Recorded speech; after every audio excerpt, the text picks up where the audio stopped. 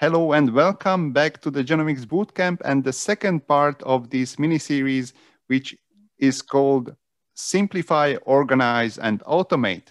This is the second part when we talk about file organization with PLINK itself. The idea of the video was coming from a subscriber of the channel, George Vanyala. Thank you very much, George, for this insightful comment. And in this comment, he was asking that basically there are a lot of files that are created by PLINK. And isn't there a way to organize things a little bit better so you don't have so many files in the working directory?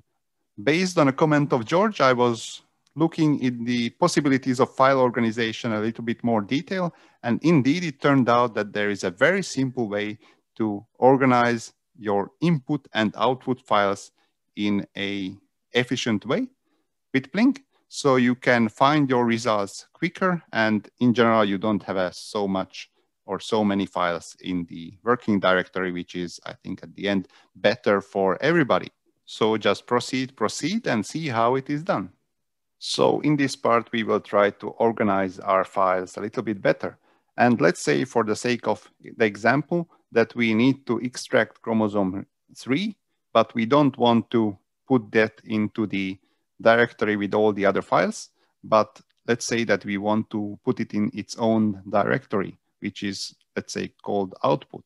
Normally, we would need to run PLINK and grab these files manually and put them into the desired directory.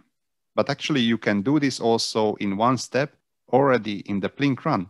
All you need to do is to specify the output directory, which is, let's say, called results, and you need to put in the slash appropriate for your operating system. I'm in Windows, so this would be this right-leaning slash. And you run this, and you get an error because this file or this folder is not created. That's because we are in this test directory, but in this test directory, there is no subfolder called results. Now, what you could do is you could create this manually by, clicking new folder or however you create the new folders and do it manually. But you can also do it in a simple way. Back in R, actually, there is a command for this, which is called dir create. So this is actually just creates a directory in your current working directory. So if you run this and then you run the PLINK right after that, you see that now there is no error. And back on your hard disk, now there is a results directory and there is also the results files in there. So you see that there is everything is neatly organized.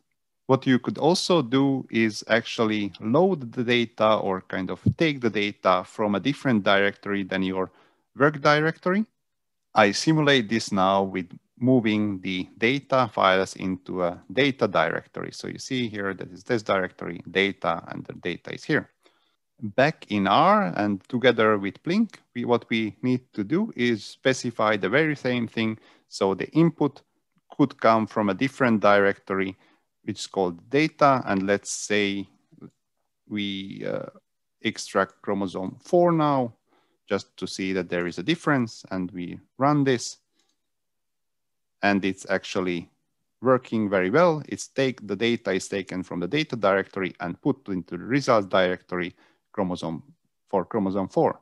So we are back on the hard disk and the results directory now contains also the output files for chromosome 4.